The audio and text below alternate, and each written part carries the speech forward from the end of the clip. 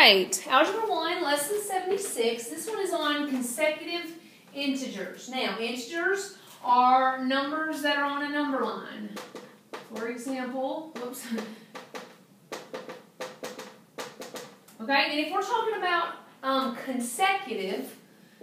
consecutive integers means the numbers that come right after each other. So a consecutive run would be 1, 2, 3. Another consecutive run would be -1, -2, -3 going this way. Or -3, -2, -1. Okay? Those are consecutive. The number comes right after the next number. 0, 1 would be the next consecutive numbers. Now, here's what they're going to give us an equation that sounds like this. Alright? And I want you to, key word is consecutive. Find 3 consecutive integers such that the sum of the first integer and the third integer is 146. Now, let me designate the integers. And what I mean by this is the first integer, okay, the second integer, and the third integer. Now, they have to be consecutive. So, let's just pretend, let's say I did 3, 4, and 5. Okay, so stay with me. If n was my 3, then what would 4 be? 3 plus 1.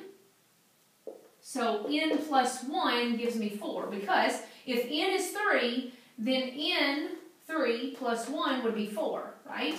Now let's look at our third consecutive integer. 1, first, second, third. Then what does my third one have to be? The number plus 1, 2. N plus 2. So, this is my first integer that we don't know what it is, and I just came up with 3. This is my second integer, and this is my third integer. Okay, and I could put any number. Let's say I chose 8. 8 as an n. Then my second integer would be 8 plus 1, which would be 9. And my third integer would be 8 plus 2, which would be 10. So I'm doing good, because I'm keeping them consecutive. So, my first, second, and third. Now, this is our first, second, and third integer. Now listen to the problem. Find 3 consecutive integers such that the sum of the first and third integer is 146. The first, and they want me to find the sum of the first and the third. So my first integer and my third integer, and they want us to find the sum of those two, is 146. So now listen to the problem, or listen to how it says. Find 3 consecutive integers such that the sum of the first and third, the sum of it, is 146. So now we've come up with a problem to try to figure out what n is. So now let's do it. I always like to put ones with my number, my letters. So 1n plus another 1n makes 2n. It's kind of like 1 dog plus 1 dog equals 2 dogs. Okay, remember that rule, how we work with that? Now I just bring everything else down. Now I'm trying to get this plus 2 out of the way, so I'm going to make it minus 2. So now I'll get 2n equals 146 minus 2 would be 144. And so 2 times what equals 144? 2 times 74, I think. 2 times, what does it say? 72 is going to be my answer. So, n equals 72. N equals 72. So, what would be my consecutive numbers? 72, 73, and then 74. About that, I got a phone call. Okay, so my n was 72, so then 72 plus 1 will be 73, and 72 plus 2 will be 74. So the answer to this problem will be find 3 consecutive integers, 72, 73, 74. That's how that would work, okay? Let's do another one. Okay, let's look at this next one. Okay? Now again, I need to delete that up there, but I can write it up there again. Okay? Let's look at the next problem. Find 3 consecutive integers such that twice the sum of the first 2 is 2 less than 3 times the third. Okay, let's go ahead and draw them up here again. One, first, second, and third. The first one will always be n, the second will always be n plus 1, and the third will be n plus 2. Okay?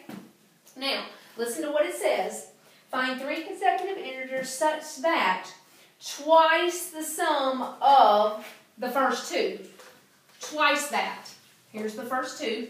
Twice the sum of that. n plus 1. That's the sum. Twice the sum of the first 2. Twice the sum plus of the first 2. n plus 1. Okay? So here it goes again. Twice the sum of the first 2 is 2 less than 3 times the third. Now, I've taught you in the past, when you hear 2 less than, that goes at the end. So 2 less than is minus 2. Okay? 2 less than what? 3 times the third. Well, that's the third integer. 3 times that. 3 times the third. You get it? So listen to this again. Twice the sum of the first 2, twice the sum of the first 2 is 2 less than, minus 2, less than 3 times the third one. 3 times the third integer. Okay? So it's 3 times this. Now, so what I'm going to do is let's go on and work this problem. Okay? This 2 on the outside means I have to multiply it by this, multiply it by this, multiply it by this. So 2 times n is 2n, plus 2 times n is 2n, plus 2 times 1 is 2. Okay? Finished working that one. Now let's do this one. 3 times n, 3n, plus 3 times 2, 6, and then I just put minus 2 down here. Okay? So let's go ahead and do our like terms. 2n plus 2n makes 4n. So I did those two. And then I'm just going to break down my plus 2.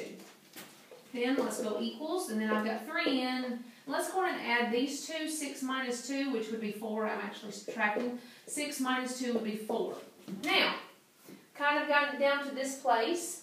Alright, now I'm going to put the n's on one side and the numbers on the other. So I'm going to put this 3n and bring it over here. So it would be 4n, bringing this down, plus, and this positive 3n will become a negative 3n. Equals, now let's take this 2 and bring it across over here. And since it's a positive 2, it's going to be a negative 2. And then I just bring the plus 4 down. Okay, so all I did is move the n over here, the 3n over here, and the 2 over there. So now 4n plus negative 3n, which means 4 dogs plus negative 3 dogs, gives me 1 dog. Okay, 1n equals, and then negative 2 plus 4 would be 2. Okay, because they subtract, and then I take the sign of the largest number. Okay, so n equals 2. So, if n is 2, then my second integer is 2 plus 1, which would be 3. And my third integer would be 2 plus 2, which would be 4. So this answer is 2, 3, 4. That is the answer. Those are the 3 consecutive integers that get this answer. Alright, let's do one more and we're done.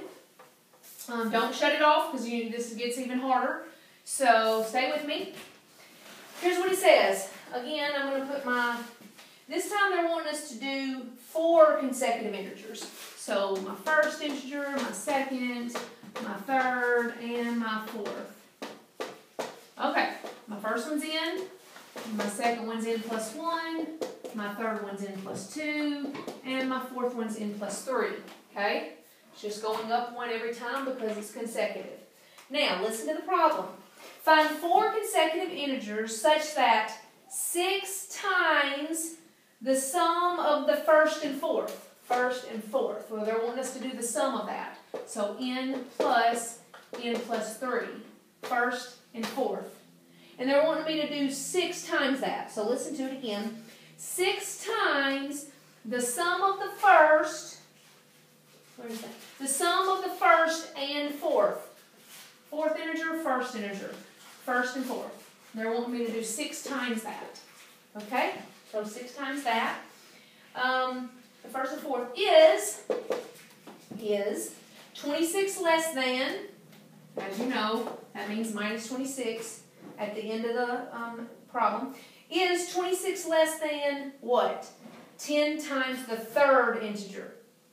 So it's 26 less than minus 26 from what? 10 times the third. Here's the third. 10 times that. N plus 2. Okay, so now listen to it again. 6 times the sum of the first and fourth is 26 less than 10 times the third.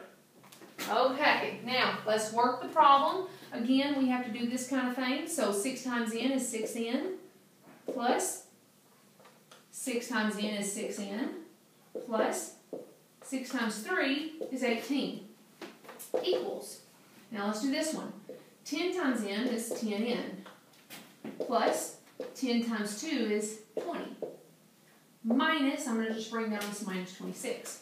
Okay, I'm going to make everything plus negative just because I like working with that. Now, let's combine our like terms on each side. So 6n and 6n make 12n. And then I'm just going to bring down plus 18 equals. And then over here I've got numbers that are like. So 20 plus negative 26 will give me a negative 6. And I'm just going to bring my 10n down. Okay? Now, I'm going to put all my n's together. So 12n plus this positive 10n, I'm going to bring across, and it's going to become a negative 10n equals. This positive 18, I'm going to bring over here, becomes negative 18 plus negative 6. Okay? Staying with me? All right? And so then, I'm looking at this. Okay, so then 12n plus negative 10n gives me a 2n equals. And then negative 18 plus negative 6 is negative 24. Now this says 2 times what equals negative 24? And so my n would be a negative 12. Okay? Now, pay attention to what happens here. I'm going to go back up here to this problem. If my n is a negative 12, then what is my second one? Well, you might think negative 13, negative 14, negative 15, but pay attention. Negative 12 plus 1, my negative 12 is my n, negative 12 plus 1 is actually negative 11. And then my negative 12 plus 2 would actually be, when you subtracted that, would be 10 and take the sign of the biggest one, negative 10. So as you can see, it's negative 12, negative 11, negative 10, negative 9. So the answer to this is negative 12, negative 11, negative 10, negative 9. Those are the 4 consecutive integers that are the answer to that problem. That is lesson 76.